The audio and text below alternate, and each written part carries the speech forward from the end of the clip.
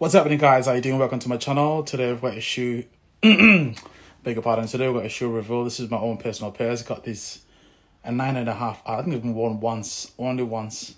These are the Yeezy 380 Mist. These are the, the different silhouette compared to the 350. The ones that came, which people are not quite sure about. But I merely bought this shoe purely based on the price. And I think it's a very comfortable shoe as well. And I think it's that design which people will get used to. It's not banged as the 350s. I still think that's one of the favorite silhouettes that Kanye West made. And yeah, so guys, I'm going to flip the camera around in a couple of minutes. So this shoe, actually brand new if you buy it on StockX. It's, I think, about £200 or £210, including the additions of the, postage and other expenses. However, I managed to get this for £105 for like a 9.5 out of 10, really. It's only just been worn once. It's still got the tags. I think it's a very good bargain. And I know why I bought this shoe, because of what I'm going to wear in the future. I've bought quite a few essential items, and I feel like essential and cold laundry match with this style of shoe. It's got a lot of earthy colors to it, so that's why I actually bought this shoe. So I'm going to stop rapping and talking quite a lot and just flip the camera around in 3, 2, 1, go. Right, guys, let me just take that mouse away. I've been doing my schoolwork. So we've got these shoes over here. So these shoes are quite a sight to take in, especially for somebody who's used to the 350 silhouette. Now, as I said, I've only bought these shoes because of the price. The price is ridiculous. It's a 9.5. Well, I'll probably give you it's not brand new, but they're almost brand new. They're like 9.5 out of 10. And they've still got the, I think they just won once for, I don't know, some pictures or whatever they took. It's still got the original original tags there. So yes, let's start, guys. So we'll start with the side profile. So it's quite different. It's raised on the back. So it's quite like a very tall shoe. It covers your feet almost up to your ankles. It's almost like I would say it's a mid. If we were to compare the mid Jordans to these, they'll probably be a similar height. And so we'll start with the side profile. So you get this cameo green. What would you call that color though? I don't know, man. It's sort of like a grayish. It's like a gray. So you get gray, then you get some sort of like military green there. And then you get the middle strip over here, which has got perforated holes. Ignore the mess there. And so you get the heel, which is quite thick. Let's see the bottom of the heel. So you get that design for the heel. So that's pretty dope.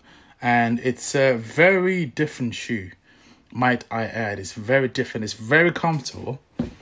I'm using a lot of very. I sound like a middle-aged mom. Let me stop. So let's start with the front. So unlike the 350s, I'm going to use the 350s as a reference, as a point of reference, because that's what I'm used to. This is my first time holding these shoes, so that'll be the reason why. So this is not really like a stitch like the 350s. This is a much better job that's been done there. So you get the blush. It's like an earthy sort of blush color on the sides, as well as on the ins. Well, the inside is a bit of a different color, isn't it? It's a grey color. That's a bit different. And so you get that. And then on the front, I like the front because the heel, or should I say the sole, actually, it bulges out as well. So it makes the shoe very sporty. It gives it like a sort of a stance, a nice stance as well. So what I'm actually more interested in is the heel itself, because we're trying to see how far Ultra Boost has evolved over time. So let's just push that away. What do you guys think? Would you buy this? I mean, for the price that I got these, if you want to buy these on StockX, like DS, they'll cost you £200. But I managed to get these for £105. Shout out to the plug. He's a good guy. We always do business together. And let's see the inside of it. So the inside says Yeezys. And you've got a lot of padding, as you can see in the back there. That padding is good for that. Come on, come back, GoPro. Go. This gimbal's actually embarrassing me right now. This is the most clumsiest video I've ever done. But yes, as I was saying, guys, so it's a very comfortable shoe. I think it's a shoe that you can actually use for running. I've seen people like use 350s to run, and this is one of those shoes that you can actually use for running. But me personally, I'm getting quite a few essential by VF Guard stuff, so the color scheme goes together. And I'm also getting a few cold laundry items, so I actually got this shoe specifically for that. So I will not wear these shoes every single day. I'll wear them on certain occasions where I wear clothing which matches the color of this. So that's why I actually got this this shoe. It's yeah, it's a very comfortable shoe, and it's a Yeezy, so you know it's not worn by everyone else. Quite a few people are gonna wear them, so that's why I like it as well. At the same time, it's got that exclusivity. And as far as the materials themselves, the materials do feel quite thin. So in winter, you're probably gonna struggle to wear this shoe. I'd say like wear a Nike Air Force One or that sort of shoe. This is more of a summertime spring shoe as well. So unless you're gonna wear thick socks, but if you drive, you know, hey, no biggie, you know. And also I like the sock material around the mouth of your feet. That's quite a nice little touch as well. So it's not gonna, you know, sometimes you get shoes or trainers that actually hurt you around your ankle. So that's a nice little touch. So this shoe is mainly all about comfort. And I know it's a new design as well. And we're seeing quite a lot of brands being bold about that design. Nike's also got that boldness nowadays.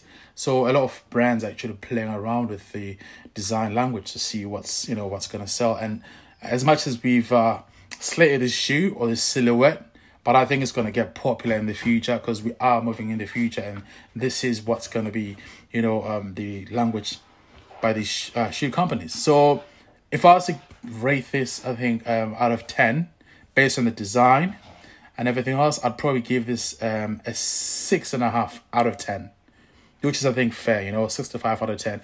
If it was a different color scheme, I'd probably say, yes, I'll give it a 7. But I'd probably say my favorite Yeezy is the Yeezy, the Quantums. That's my favorite shoes, and the 350s after. So, but at the same time, I think it's the ones that I own.